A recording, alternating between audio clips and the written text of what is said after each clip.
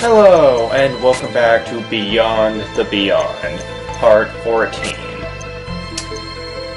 Well, look at this. I got 6 Force of Courage. Guess what that means? Time for the Level Up Power Hour, Domino version. Yes, there'll be different versions of this. You'll see why later on. But yeah, Domino's about to get really buffed. Like, big time here. Now, one thing that I actually noticed is that Domino doesn't exactly come with the best of speed, despite actually being known for his speed. This will make sense later on, but for now, he has about the speed that Samson had. But thankfully, he also has close to the amount of strength he has too, making him just that much more awesome. And all my characters have run the same attack. Okay. Don't know how that happened, but okay. I think it just may have something to do with the fact that 3 of them are just mages that have the same exact weapon, and Finn hasn't gone a weapon upgrade for a while. Basically, just so I could keep the speed. However, there's a problem with that. If his attack never grows, then his damage is going to stay at where it's at for quite a while. This will change later on, but for the time being, I'm really depending on his strength. Also, I love how the Angels of Piranha has a repair cost of 666. Hint, hint. Maybe it's a Fallen Angels of Piranha. I don't know. And I don't know the proper pronunciation for Piranha, so I'll just be calling it that. Someone can feel free to correct me. Also, a lot of the Bandor soldiers aren't interested in getting vengeance against Marion or anything. They are perfectly on board with having peace, which again makes sense. If you'll recall, the Bandor Emperor was kind of brainwashed into the idea of ruling the world. I don't think he originally felt that way, but Shutat came and twisted his mind around to do basically what he wanted. So yeah, Shutat was clearly behind everything. And like I said already, there's the downstairs here that I neglected before. Mainly because we couldn't get into this door before. But now we can get Bandor's ancient tablet. Now why Bandor has one and not the other kingdoms is never really explained. But we're gonna see these being used a little bit later. However, a good portion of this video, nothing really gets accomplished. It's basically traveling the seas and going to different locations. At least the locations they have access to. Yeah, this is another one of those games where you have to have multiple methods of transportation, and until you get the different methods, you're kind of stuck going to just a few areas.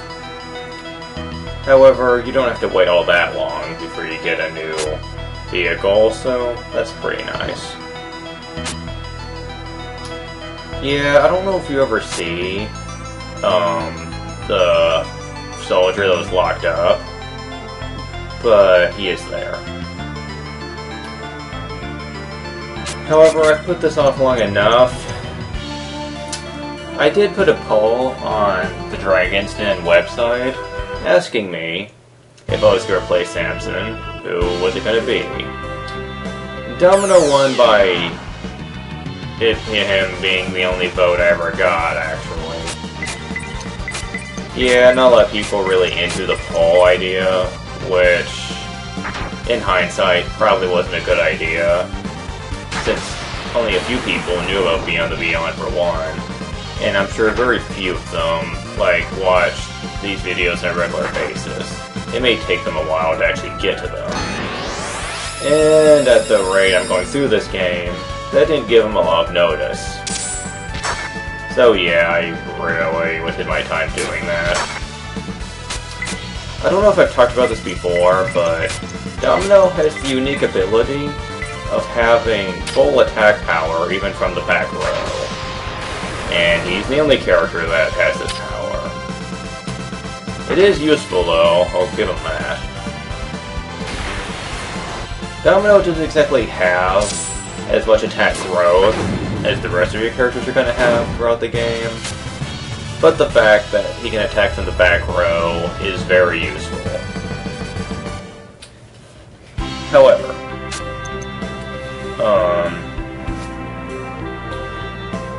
traveling in the boat is very dangerous. You can attract some very nasty creatures on the boat. Oh, hello Pyrohydra, that I did not see in the volcano. Yeah, these guys are just nasty. Get rid of them post-haste. Dark Elves are equally as dangerous, since they're very fast and have some of the most powerful spells in the game. Well, not out of the entire game, but Thunder level 2 is up there. Able to do 20 plus to your entire party. And while I do get lucky in this fight... Oh wow, that was lucky. I don't get so lucky later on in this video. Oh yeah, you're gonna see me get my butt kicked later on in this video. Dark Elves suck. Mostly just because they're really fast. And they do tend to spam their magic more often than other enemies do. Also, Domino doesn't seem to have a victory stance. He just stands there like he's saying, victory stance? I don't need one. I'm freaking Domino, man. I'm awesome as it is. And I can't really argue that point. Also, you're going to see me circle around this island, even though there's no real way to get on it due to the rocks. I are smart. But I actually mistake this for another island that I'm supposed to be going to. I do manage to visit all the locations though before the video's over, so the next video is definitely going to have some leveling up. Because I cannot progress the story anymore until a special event takes place. You're going to see what that event is going to entail very shortly. It's not really all that bad, but, and I only need really a couple of levels. There is a slight problem, though.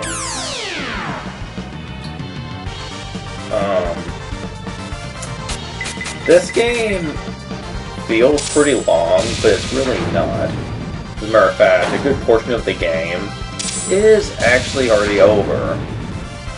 Once I get through the next storyline event, I'm pretty much going through the last few areas of the game. I say that, but really, getting through the last few areas takes quite a while, due to the sheer size of the areas. I mean, there's not that many, but they're considerably longer than the other dungeons we've been through.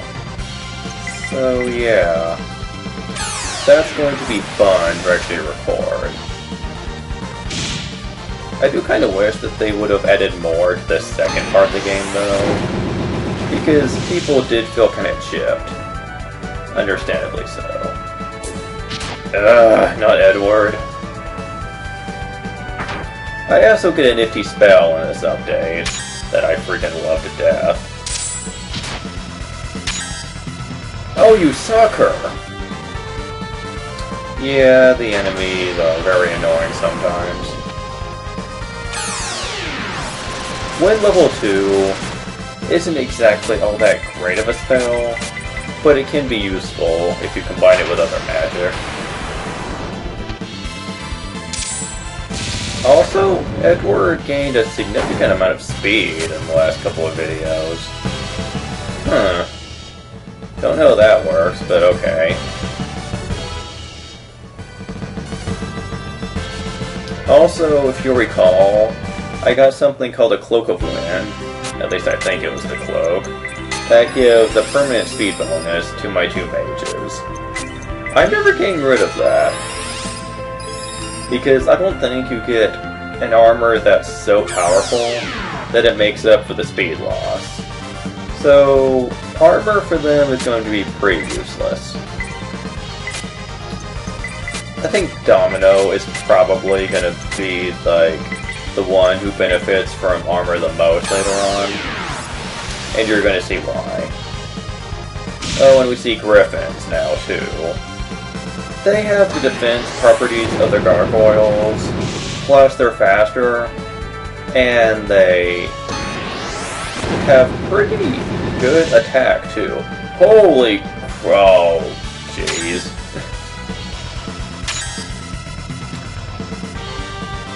Yeah, this is not a good enemy group for me. I think this is where the part of the game where magic is going to be very useful. And as such, I'm going to have to stock up on Mage Potion, because my magic is going to start going really fast. Also, the enemies really love abusing the turn count, in which they can easily keep people knocked out almost the entire battle. So you really have to depend on the AI not spamming magic too much. Domino is freaking awesome though. I know there are times when it looks like Domino's attack is weak, but it's really not. It's just sometimes the active turns battle system doesn't cooperate with me. Again, there's that luck factor that's annoying. Taunt being fast in this playthrough though has helped a lot, as proven here. I honestly couldn't have picked a better person to give out those speed potions to. Because Taunt's high attack and powerful summon spells has saved my neck on numerous occasions. I've also noticed that I'm spending a lot more time actually talking about the game this time around. And last time, actually. That's pretty nice. I think I got a little sidetracked last video, but it wasn't quite as bad as I was thinking. Holy crap, that's a lot of EXP. That's the spell I was talking about. Holy Light level 3. Oh man, I cannot emphasize enough how useful that spell can be at times. I did have to make a few trips back to town to heal up my MP, because at the time, I really was trying to save up my gold, in case I needed it for something good. Unfortunately, as it turns out, there aren't really all that many upgrades for me to get, but having a lot of money never hurt anyone, especially later on in the game. Because there are some things I'd want to buy. Also, there is an MP trick, an experience trick, that you can abuse if you want to sequence break a little bit. I don't demonstrate it in this video, but I will in the next, and it is abusable, but also a little dangerous. Anyone who's probably played this game knows what I'm talking about, because it becomes available once you get the ship. However, the problem with this area is that there's going to be a lot of tough monsters, and as such, the monsters tend to be pretty dangerous for you to fight, and they're also going to be much faster than you, which means they become a lot more luck-based than anything else. The experience is great, but for a reason I'm going to get into next video, I would not recommend it. because it gets annoying really fast. Yeah, the Fire Breath and the Hellhounds can get old pretty fast, but it can only hit one person, so it's ultimately harmless.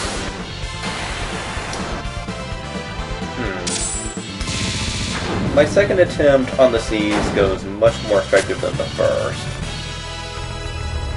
Mostly just because I do end up realizing that the island I'm supposed to be searching for is much further south. So I don't waste as much time searching around that one island.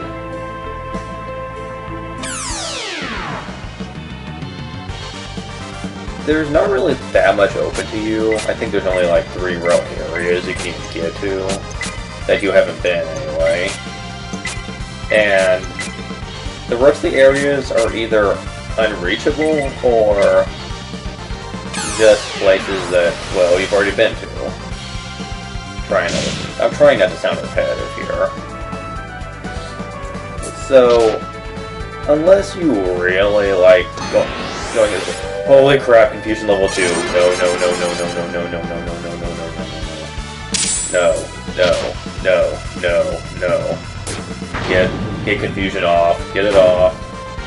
I do not like confusion in this fight. I actually forgot they had that. When I saw them use it, I was scared witless. Because with those kind of Dark Elves out, and half my party being confused, if they hadn't died right there, then I might not have been as successful. And that is why I like Holy Light level 3. Annie is usually your second fastest after Domino, which will happen later. And her Holy Light level 3 is just about on terms of damage output with Taunt's summon skills. So with the 2 of them, you can kill most foes in a single turn before they can even get out there, if you feel like wasting the magic. You don't always have to rely on that, but it's great that it's there. Because believe me, this can get old real fast.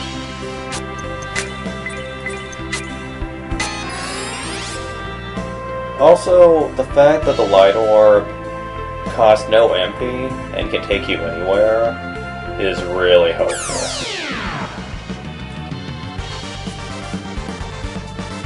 Now, it doesn't work like a miracle skill, like it won't take you back to like a dungeon or anything. But considering the fact that most of the dungeons have already been pretty much taken care of right now, that's not really an issue. However, there are some slight exceptions to Light Orb, as you can only use it on the world map. And there are some dungeons where you can use the escape spell, so you need to be really careful. And for the first like 18 minutes, I forgot I had the world map. Again, IR smart. Though I think the biggest thing is just because once you're done with the foes, you usually won't need the world map again. And as a matter of fact, they make it hard to use it. You'll see why later. The world map really isn't all that huge though, because there's only a few areas that aren't including dungeons that we haven't been to. Though there's one place in question that we haven't been to yet. That is freaking awesome. We won't be there for quite a while yet, though. However, when we do get there, it's just awesome.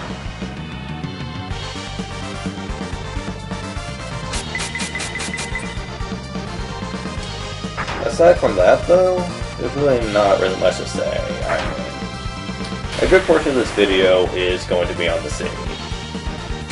I apologize for this. I know it's not exactly the most exciting of videos, to be sure, since well, let's face it, a good portion of it is me just fighting foes on the boat because of how long it takes to get from place to place on this thing.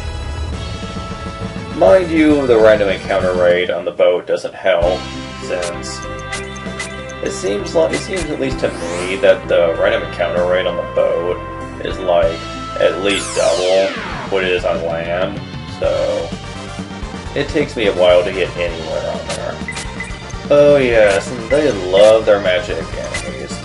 Just about every fight will have at least one of them. Which makes this really, really annoying. I try to preserve MP where I can, but that's kind of difficult. As such, I start to rely a lot more on Mage Potion.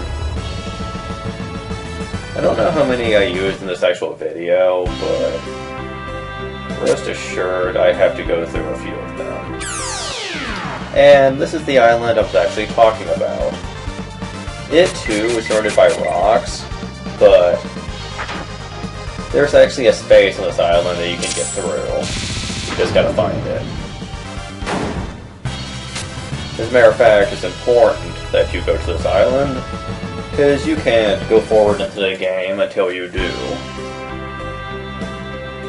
Yeah, some things in this game are kind of annoying, and I would say this was one of them. Mainly just because the first time I played this game, I honestly had to dig out the typed out strategy guide that we got from online, you know, back before we knew about GameFAQs, in order to help us out. Because half the time we didn't know what we were doing, and in some cases we had to call the special hotline for video games, PlayStation video games. And much to our shock, we were able to find someone who knew a lot about Beyond the Beyond. As a matter of fact, I am surprised we found someone that knew as much about it as we did, because I didn't really question it back then, but thinking on it now, the PlayStation Hotline must have had thousands of people that play different types of video games to help out, because Beyond the Beyond, even back then, wasn't exactly the most beloved game in the world, and I'm pretty sure not that many people had it. So finding someone that actually had the game and knew how to play it was pretty incredible. It really did remind me of Nintendo's phone number and hotline for way back on the Super Nintendo, but well, anyway, this here is Discipline Town. As a matter of fact, it's very important to the game in total. If you recall, I told you that this game was based on Shining Force, and in Shining Force, once you got far enough into the game, you could go through Enlightenment, basically, which means once you got to a certain level, you could change your class. Though Shining Force ways of changing classes was pretty much just become a stronger version of the one you had.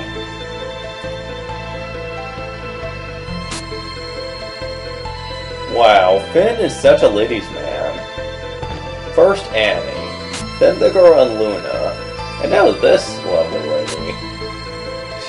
Jeez, everywhere he goes, he just finds people that are impressed with him. That's just incredible.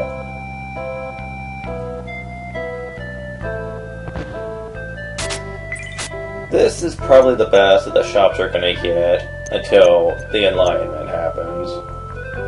However, unlike games like Shining Force, the Enlightenment is actually a plot point, which sadly means you cannot skip it.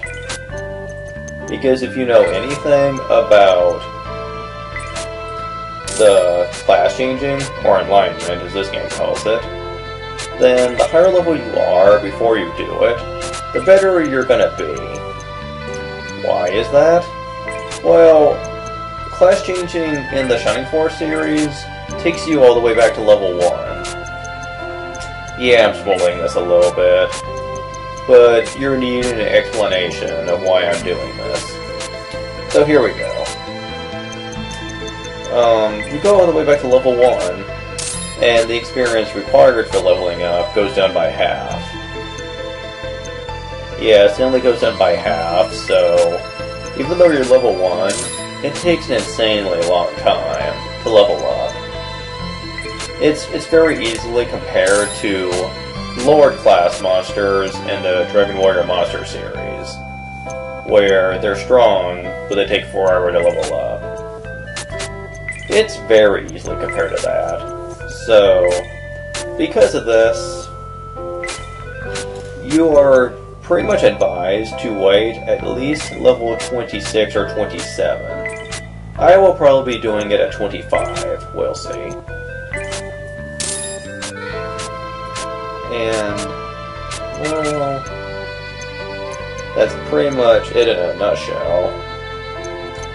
However, there are a few things you need to be aware of, if you haven't figured it out already. 1. Enlightenment allows you to get spells that you probably couldn't get in your default. As you level up, you will probably go at least 11 or 12 levels without getting a single spell. That's because there's a level limit on gaining the different abilities. If you aren't enlightened, then you won't get any spells until you do so. Additionally, characters are gypped on equipment as well. The really high class equipment you cannot use in your lower class. So, if you don't go through enlightenment, you're stuck with weak equipment. Keep this in mind for later. Also, once you get to a certain level, I believe level 30 on, you will stop gaining stat points. Which, essentially... Okay, I love this. I don't get into a single battle on the world map at all. Just watch.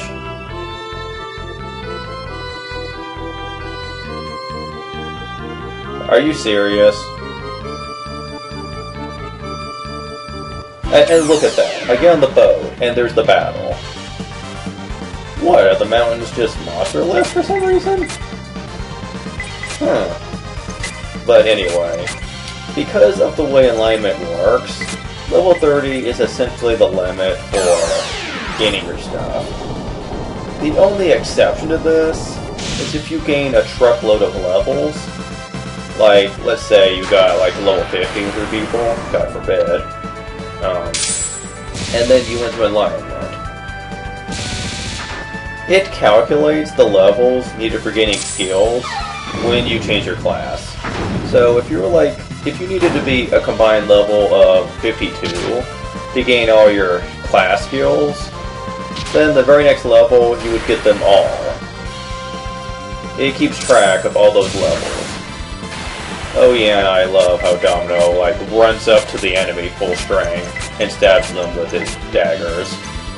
When he does the uppercut. It's just funny.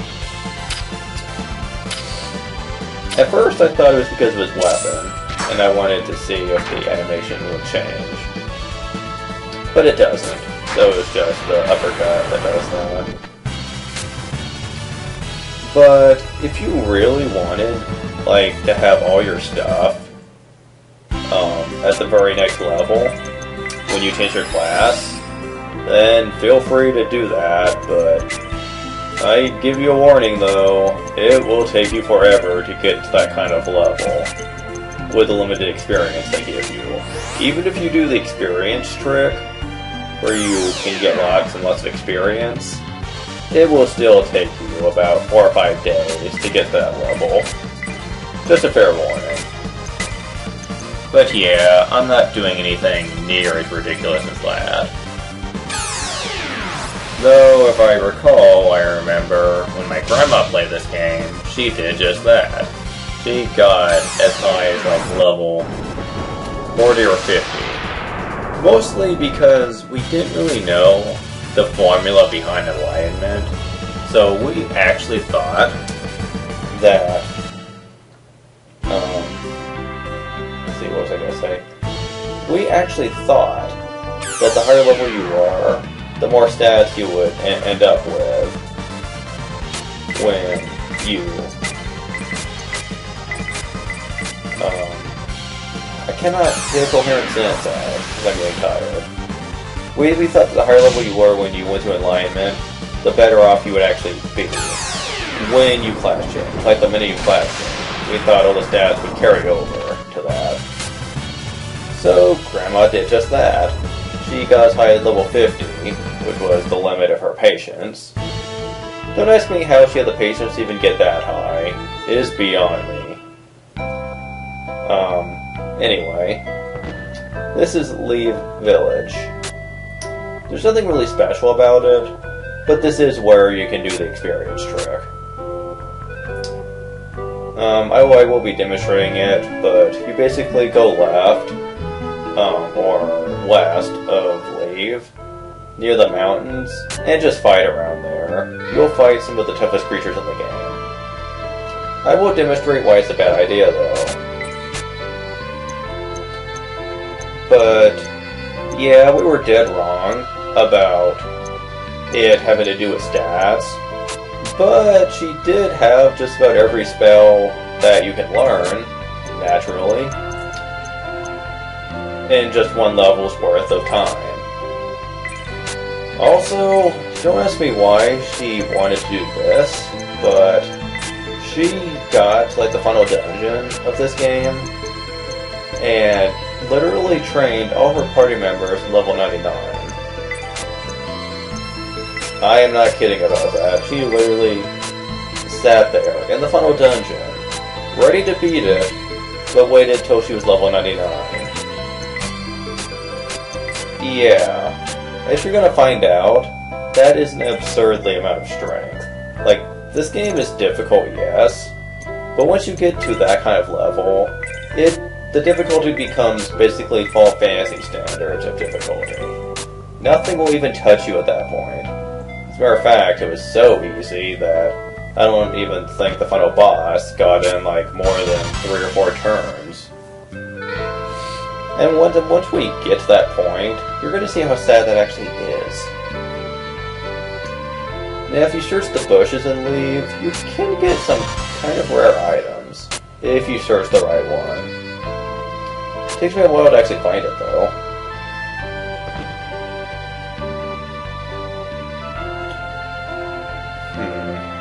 Where was that? I honestly couldn't tell ya. All the bushes look the same to me. It's not that one. It's not that one. It's not that one. Oh, where is it? Ah. There it is. Reviving Herb. The Reviving Herb is the only item in the game that has the power to bring someone back from death without taking them to the church. Death means no HP and no LP. Mind you, death doesn't happen all that often, so this item doesn't have a whole lot of use. And yeah, the sight from the bridge was very breathtaking.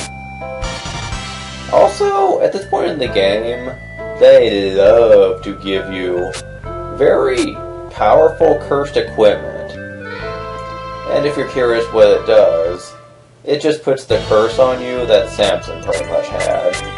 Though at the very least, this curse can be disposed of by going to a church. Not so much with Samson's, but we're over that by now. Yeah, they just love to give this stuff to you though, and a lot of it sells for a pretty price. Despite, you know, being virtually useless to us and all. But then again, Dragon Warrior was also pretty well known about doing this.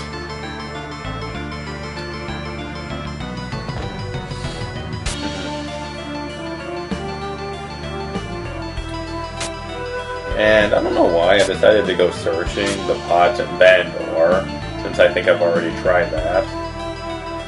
But whatever. But yeah, I'm gonna take Samson all the way to leave, just so I don't have to go all that far in the boat again. That would not be nice, considering how strong the monsters in the boat are and all.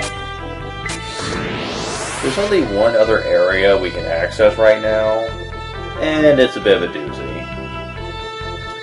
And it almost takes all the remaining time we have left in the video to make it there. Because it's pretty nasty.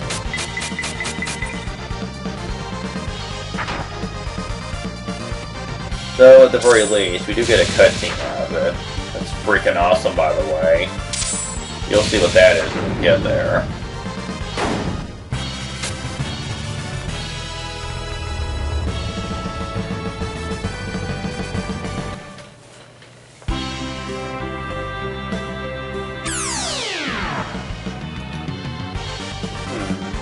I don't really know what else to really talk about.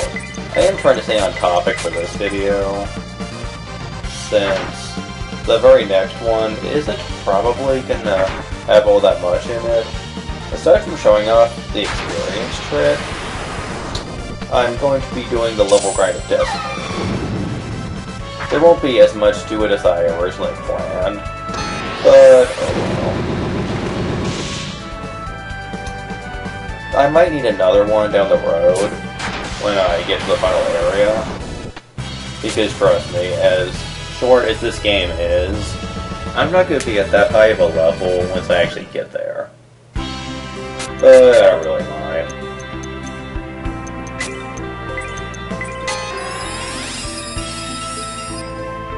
Plus, I am still trying to keep this game kind of difficult, just for the Let's Play. Because one thing I learned from watching Uberwall a long time ago is difficulty may not matter at first, but it really does have a lot to do with an entertaining Let's Play. Because if you're going to an area and just plow right through it with no difficulty whatsoever, and if it's a turn-based RPG, then it becomes essentially a button masher, and the viewer honestly probably doesn't know how he's supposed to feel about it. Because I've seen people play RPGs like as a Let's Play, so I am one of them. And I know a lot of people say, "Oh no, you're not supposed to Let's Play turn-based RPGs because they're boring and no one will enjoy them." I obviously don't agree with them, but I do agree that if you're going to do them, you have to know what you're doing, first of all. I'll talk about the succubus in a second. It's fairly annoying. But you have to really know what you're doing when you do a turn-based RPG. And to be honest, I don't even know if I can do mine justice, because yeah, I'm trying to keep it as entertaining as humanly possible, but it's really hard to maintain that. And I can really understand where people come from. When I get finished with Beyond the Beyond, I'll probably be focusing a lot more on other types of genres, including a special type of Let's Play that... Oh yeah, I just noticed, the succubus sprite has bouncing breasts that are completely open. They're not that noticeable, mind you, but yeah, as I mentioned before, with the Nagas, they really took liberties with the sprites with this game. Yeah, they really took advantage of the 3D that this game had, with the different designs. I mean, some of them are nice, but other ones are just stupid. Yeah, just because it said Domino is awesome doesn't mean it's perfect. He can miss. Despite the fact that he does have a throwing weapon, which these types of weapons are usually a lot more accurate, but whatever. he's still pretty awesome to have around, and I do like him a lot better than Samson, because at the very least, he has magic to fall back on if attacks aren't any good. Anyone who's played Dragon Warrior 2 will recognize part of the game. Holy crap, Undead Knight! No, no, go away. Go away. I hate this guy. This is one of the enemies you'll face if you go to the experience area. You're not supposed to fight this guy till really close to the end of the game. He doesn't have a whole lot of health, but his attacks can do like 30 to 40 damage. And they have access to the attack spell, which means they technically can do like up to 70 and 80 at this point. I'm not even going to ask how I'm getting this lucky with him, but I am not going to question it. They are weak to fire though, somewhat. Also, Taunt gets one more elemental summon. Yeah, that's not the right path. In Dragon Warrior 2, we also had to do something like this, where you had to go down a stream of sorts, a river, or a canal, I guess you could call it, in order to navigate a canal to find a secret area. The one in this game isn't really as bad as the one from Dragon Warrior 2, but it can still take a while to actually get to. And the distance you have to go through to get to it is much bigger. So, keep that in mind.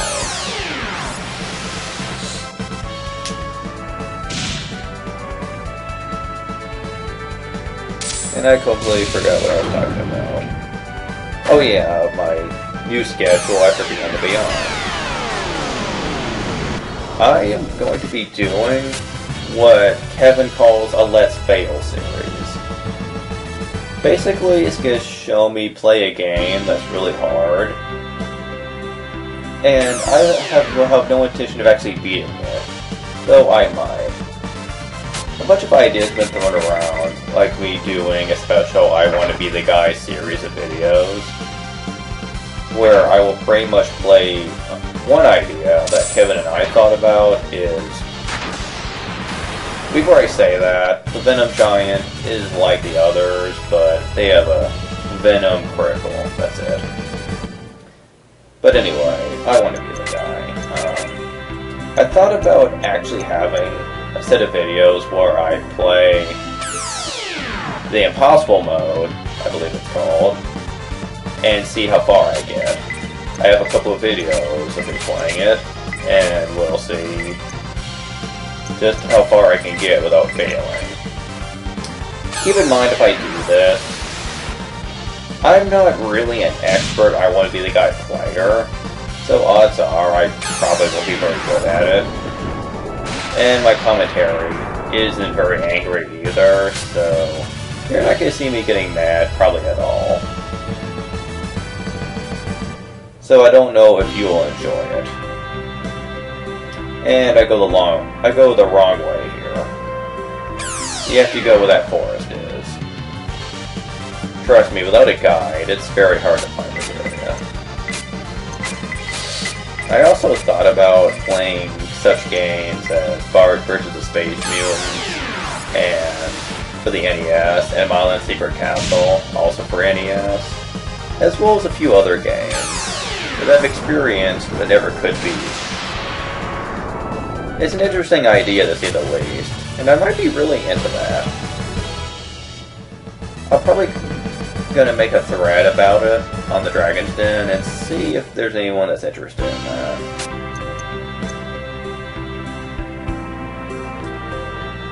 But anyway, on to the new area.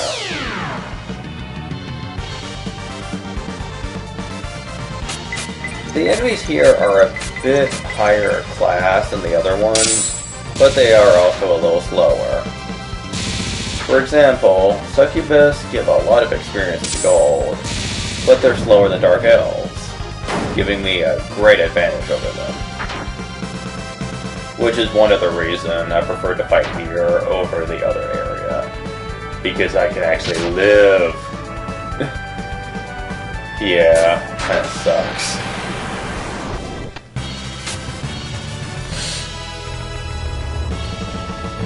Let's see. That's really all I really have to talk about, since I haven't made any plans other than that. At least, that doesn't have to do with my Let's Plays. Kevin did say I need to try to keep a lot more of my conversations in the game centered around my Let's Plays and not other things I'm doing. Because he did bring up a good point that a lot of people might be turned off by this. I don't know if that's true or not, but it's something I'm always afraid of, though, and it's something that I've dealt with in the past, where people said my Let's Play sucked because I don't talk about the game. A big problem with this is just that this is post-game commentary, so I don't have anything to talk about while I'm actually recording it. Now, if I can get a setup to where I can record this and have good audio, then I could go back to it being normal commentary where I talk while I'm playing the game. Until then, though, we're just going to have to deal with this. So I apologize for that.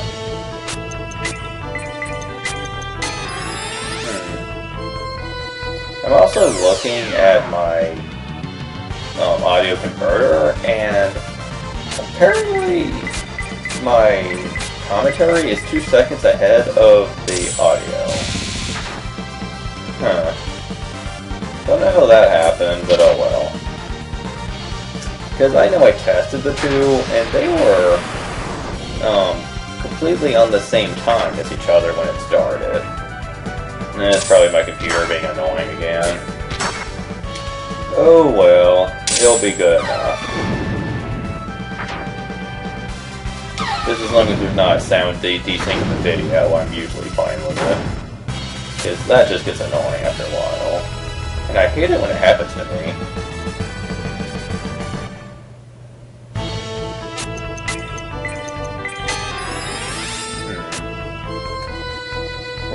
We've almost ran out of time in the video, so I've got to hurry this up. I'm also running out of MP, so I need to get to this place post-haste. Oh. Dear God. There's lots of succubi in this battle. I do not like these girls. They have very powerful magic attacks. I believe Ice level 2 is one of them. It's not as strong as Thunder level 2, but it can still hurt you quite a bit.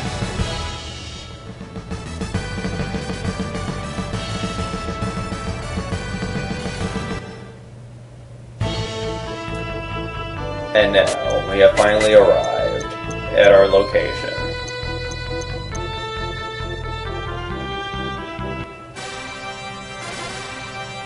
And where's this place?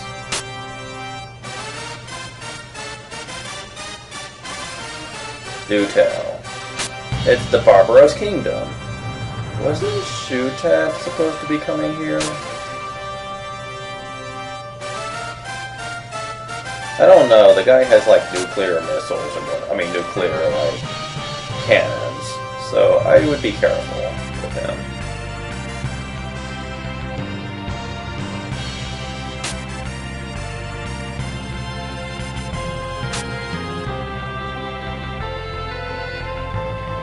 Holy crap!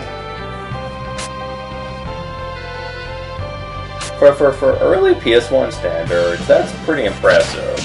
The way they designed that flip.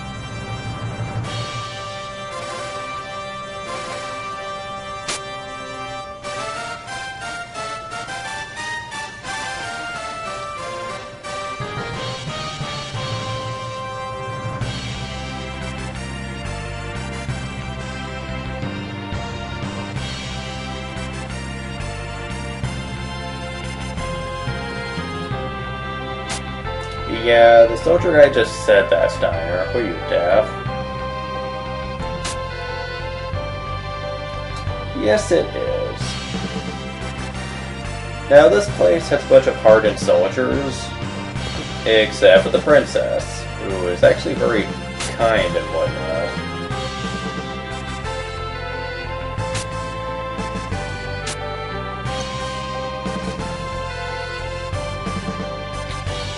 I see. Legendary Heavenly Ship? What? Of course.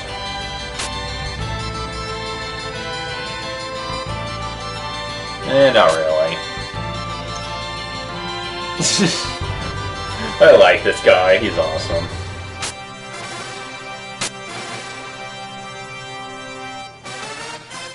Oh, Boulder Dash on that. What the heck? I'm surviving all these fancy creatures. Doesn't that mean anything to you? And really, this is... Once I actually show you how easy it actually is to complete this trial, you're gonna hate this guy even more. Because really, a standard warrior can probably beat that trial if he knows it well enough. The Stun Rod is annoying. It gives higher attack power, but you get no damage bonus from getting a critical at all. Which in turn makes it kinda crappy. So I'm going to be completely skipping that.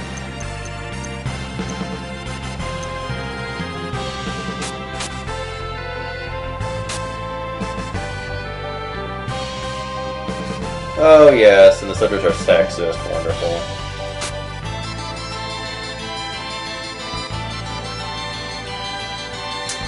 Yeah, the more characters you have, the more you have to spend on them. And as such, the profits would have to be split in order for each party member to have equal stuff. So having more and more party members isn't always a good idea. Which is why they say 5 party members is usually like the best bet to travel with anyway. And I really have to agree with it. Having any more than that really gets annoying fast. Especially in a game that doesn't like to give you much money.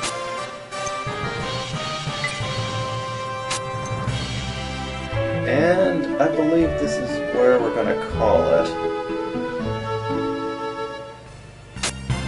Yep. See you later, everyone.